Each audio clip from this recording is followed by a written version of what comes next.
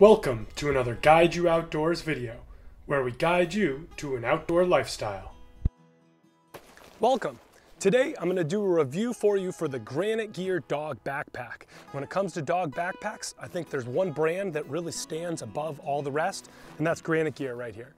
This pack is the Long Howl dog backpack. This is probably the top end model that they have. It has a frame that goes onto the dog, and then the pack itself can be removed from the dog.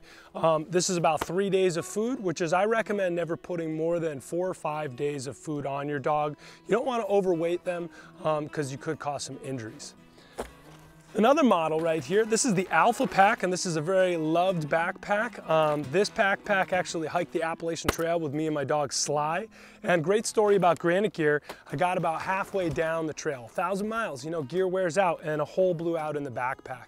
Called up Granite Gear, they immediately sent me a new backpack, which is this one I have here today still holding strong. This is a really quality, solid backpack, but it just goes straight onto the dog. There is no frame that comes with it. Great product. I'll show you how to put them on the dogs. All right, so now I'm gonna put my Long Howl backpack on my dog Willie. Now Willie weighs about 35 pounds, and I have for her the extra small, stay here sweetie, the extra small backpack. And the way this one goes on, there's just a loop up front, real simple. You can slip that over the top, and then there's 2 straps that come underneath her belly. So you gotta get these around and clipped in. And you wanna make sure these are on nice, especially after a long day of backpacking. If they're rubbing the wrong way, they could cause some chafing for her. Now you'll notice that this pack is sitting pretty nicely on her. As I said before, this is about 3 days of food, and that's all it really takes to strap on the backpack for her.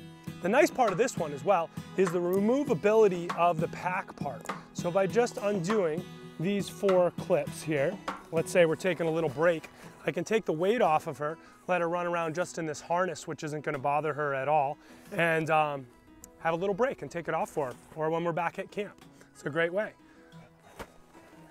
All right. Now Sly's ready to put his pack on too. This is my much larger. Sly weighs about 75 pounds. When we hiked the Appalachian Trail, he was more about an 85-pound dog.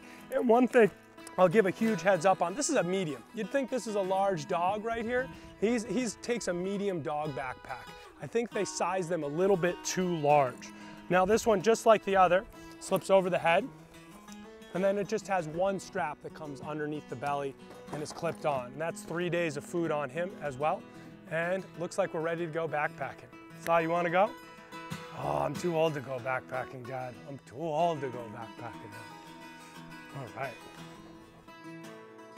So I liked my Granite Gear dog backpack so much that I said, I need a backpack for my other pet. Hey, Pooh, you need a backpack too. Here you go, buddy. Granite Gear for you. Let's go backpacking, Pooh. So Granite Gear dog backpacks, we got the Long Howl, ow, and the Alpha for the top dog. Great backpacks, both of them work really well. I recommend either one if you're looking for a good backpack for your dog. Thanks for watching. If you want to watch more videos, remember to subscribe to our YouTube page and like us on Facebook.